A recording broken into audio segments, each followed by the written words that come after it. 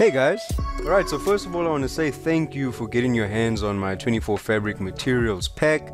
As you can see, there's 24 of these bad boys, and basically all of these materials were scanned. And when I say scanned, I mean I literally used a scanner, a photocopy scanner, to scan in these materials, and then I used Substance Designer to actually push them further.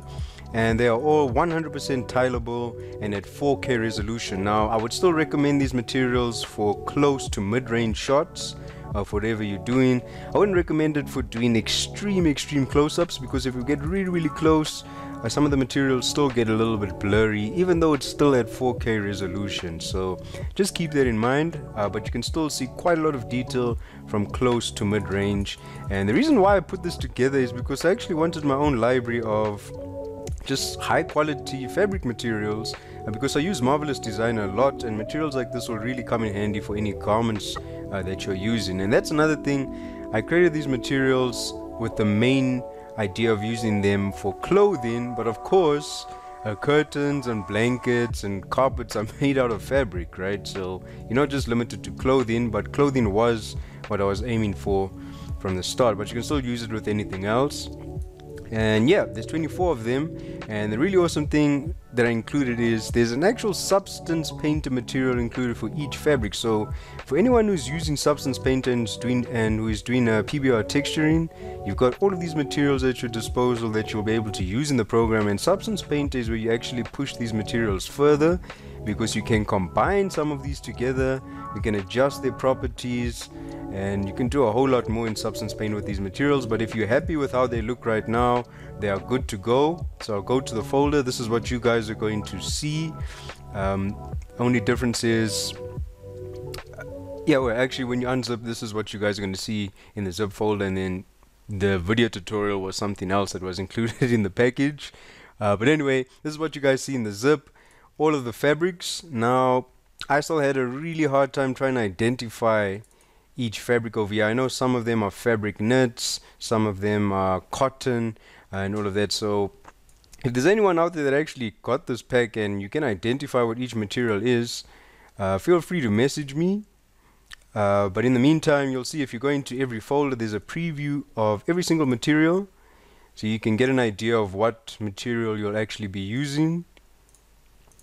Alright, so you'll see that for every single one of these folders. We've got a preview of the material over here, and all of these images were rendered in Octane Render, by the way, if you guys are interested. And you'll see some of them are labeled, like over here I've got fabric jean, because I actually scanned my jeans to create that material.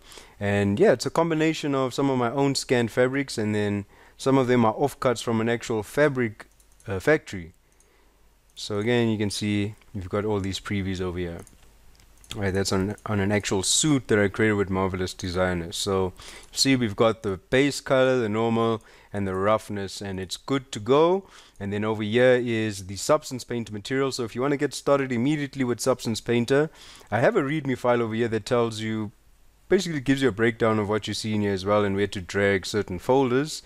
But this Substance Painter material, what you want to do is, for me, I installed my algorithmic folder in my C drive, and basically you just want to go program files, algorithmic, Substance Painter, resources, shelf, algorithmic, materials, and then you can see over here I just dragged this exact folder in to this space. So that means whenever I load Substance Painter, all of my SPSAR files are going to load in the materials section of Substance Painter. But again, the readme file is here, because sometimes if they don't load in, I give you a little workaround telling you how to get those materials into Substance Painter so you can start using them. But anyway, that's just a quick intro, and now we'll just be talking a little bit more about the materials and going to Substance Painter to show you how you can combine them together to create new ones. And yeah, let's move on. Alright guys, so over here I've got Cinema 4D set up. I'm using a material ball, and if you guys are interested, if you actually want this material ball that I'm using, just let me know, send me a message. I don't know, I didn't feel like it was really that important to include in the package, because I thought the materials were more important than the material board. But if you want it, just let me know. And anyway, you can see here I've got my fabric Cinema 4D, and just showing you how I would set this up. And again, this is for a multitude of these 3D programs. So you would drag in the diffuse, you'd load in a diffuse, so you'd go to your folder. So I would be using Fabric 19. I'd look at my preview to see what it looks like, load in my base color, then I would load in my roughness over here and my normal as well. Now just some things to keep in mind. You'll see that the normal is actually really important. If I disable normal, we're going to lose all of that very micro surface detail. So having that normal included is really going to make a difference to get this end result. Now I also recommend playing around with, in Cinema 4D it's called power, or in other programs just try and look for an intensity slider. Like I said, Cinema 4D is my program of choice when I'm using this stuff, because this is where I render all my images with Octane. So playing around with the power slider can give you some varied results as well. So you can see now that micro surface detail is quite subtle, and we see some of the diffuse texture sticking through there as well. So we can play around with that, or you can make it really intense and get some more different results. You can see if I really pump up that normal, now we can see a lot of surface detail on here. So you can get some varied results just by playing around with the intensity of that normal slider. So keep that in mind. I'm going to bring that back to 1, the default. Now this roughness is also really important, and it's important that you load all 3 maps, and let me show you why. So I'm going to disable normal and I'm going to disable my roughness. So without the roughness, you see this looks almost wet, or it's extremely glossy. So that roughness is basically controlling these glossy areas on the material, and it's literally just a white color that I rendered out of Substance Designer, and that's controlling the glossiness on this material. But also keep in mind that you can also play around with the specular. Let me bring back the normal. You'll see that even if I decrease, if I make my specular color like maybe a black, it's also going to change the property of this. So this is going to be a lot less reflective. It's almost becoming like a matte material now. So playing around with the specular value is also really important.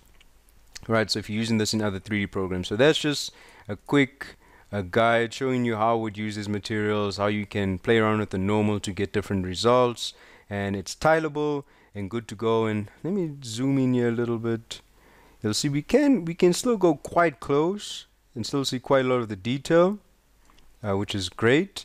But this micro surface detail really makes a difference with cloth and fabrics, because it kind of gets rid of the digital look of fabrics, because again these are all real world scanned materials, so they contain all of the micro imperfections that we'd see on an actual real fabric. So it kind of sells that fabric material by having that surface imperfections. You'll see even from quite a distance, you see how it breaks up the surface of that material.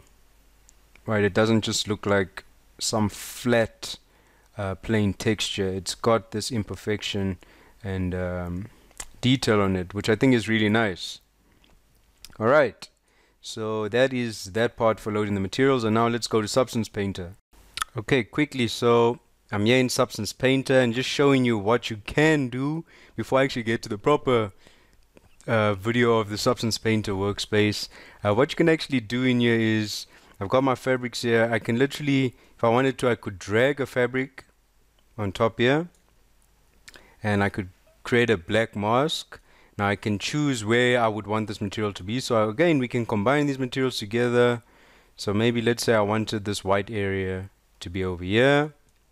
Now maybe it's too white, so I can actually adjust the intensity or color of this. I would create a fill layer, and with the fill layer I would say add black mask, and I would say overlay, and then I'll change the color of this to maybe a darker gray, and I want to adjust the roughness because this is going to be quite wet. You'll see if I paint on here, there's a lot of glossiness to this, so adjusting the actual roughness of this material is going to determine what that looks like as well. And then you'll see that if I actually bring this all the way down to black, that's like blending together, and like all that stitching is creating a completely new material now. But that's not what I'm going for. So I would actually decrease this overlay slider here and just control it like that. And then again, like I can just paint over this material and make it darker.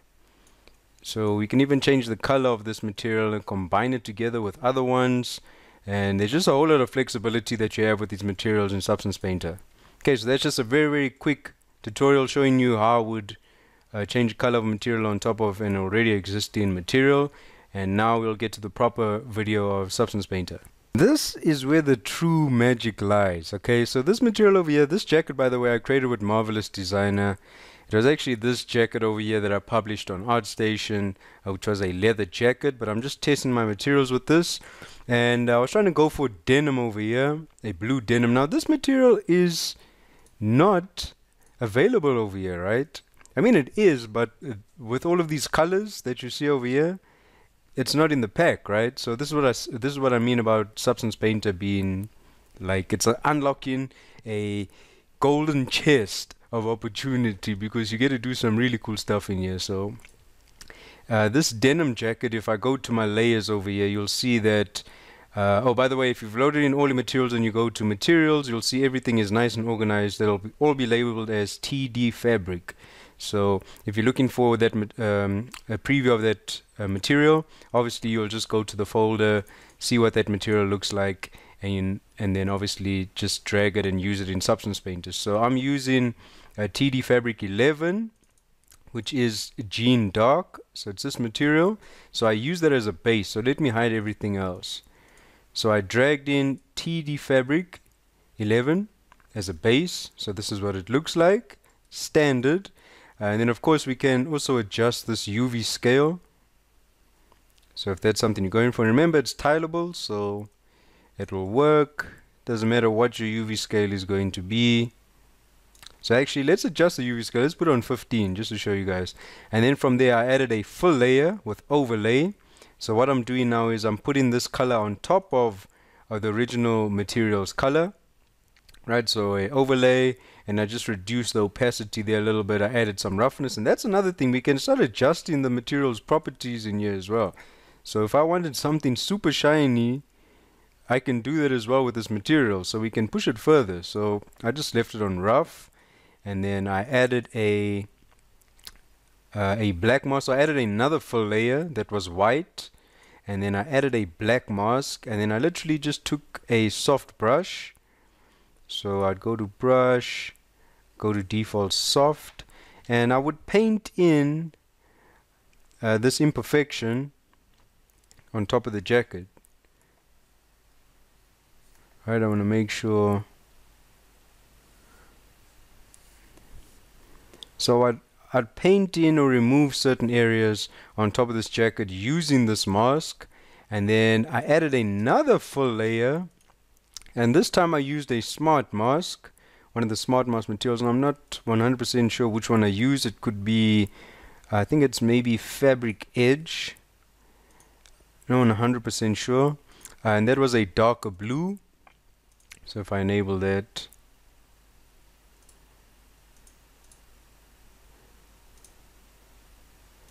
and go back to my mask, and it would just add some darker spot in a certain area or reveal some of the lighter material that's underneath. So I would use that. And I can obviously adjust the global balance over here, how much I want to be visible on the jacket. And just applying all of these layers. And then I had another fabric material on top with another one of these smart masks applied. And let me just go back here, reduce the global balance, and you can see that by combining all of these different materials together, you can push the materials further using smart masks. Now of course this isn't a Substance Painter material. I'm just showing you quick breakdown of how I actually combined some of these materials together to get certain results. So I'm actually going to undo that, go back to how I had it originally, and enable, and that's basically how I was trying to build this denim jacket that you guys see over here. So just showing you the power of Substance Painter, how you can push these materials further. And of course, if you want to, we can start combining these together. So let's say I want to go for fabric 13, drag that to the top, let that load in, and now you can see the denim normal map, the denim normal is actually poking through this material. So if I disabled fabric 11, I'd be able to see the original fabric 13 material. So it kind of looks like almost like a wet leather. But now you can combine these together, which I think is really cool. So if I add a black mask, and if you've got UV selection, let me just turn this back on. If you've got UV selection enabled, you'd go to polygon fill and select UV. And now I'm going to just select the sleeves like that. Go back over here. And now you see I can have selective, I can choose where I want this to be placed. Or I can combine these together, have them on top of each other. So there really is a lot of stuff that you can do. And obviously this garment was created with the UVs for different sections, like the back and the front and the sleeves. So this isn't a tutorial on that, guys, but just showing you what you can do in Substance Painter. You can quickly texture your garments with these fabric materials. They look pretty nice. And this is still at 2K, so if I went all the way up to 4K, let's put that at 4K quickly. And another thing to keep in mind, if you really want to see these materials properly, I recommend viewing the materials in IRA before you actually decide to export them. So let me just put this at 4K, and there we go. Now we can see a lot of that micro surface detail. It's a lot more visible now. So if I went back into IRA,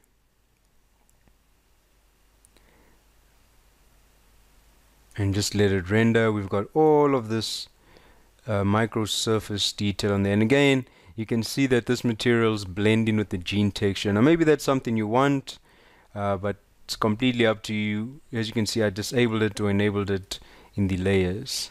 So yeah, you can push these a lot further with Substance Painter, guys. And yeah, I think these materials are really going to come in handy, because I was looking for something that added a lot of just surface breakup and micro detail like that onto my garment. So I think these are really going to come in handy for me, and I hope they come in handy for you as well. So yeah, that's about it. I've covered the package, showed you what's included, showed you how I used them in Cinema 4D and Substance Painter, which wasn't really a tutorial at all. It was just a very quick breakdown of how I did the denim, and showing you that you can even change the color of the materials or combine them together. So there's a lot of opportunity and just a lot of stuff that you can do with these materials. It's not just 24 materials. You can create new materials using existing ones in Substance Painter. Right, anyway guys, I hope you enjoyed this package and have fun with it. Feel free to send me your results. I'd love to see what you guys end up creating. And yeah, have fun with the package. And stay tuned for some more tutorials and resources from me. And thank you for the support. And goodbye.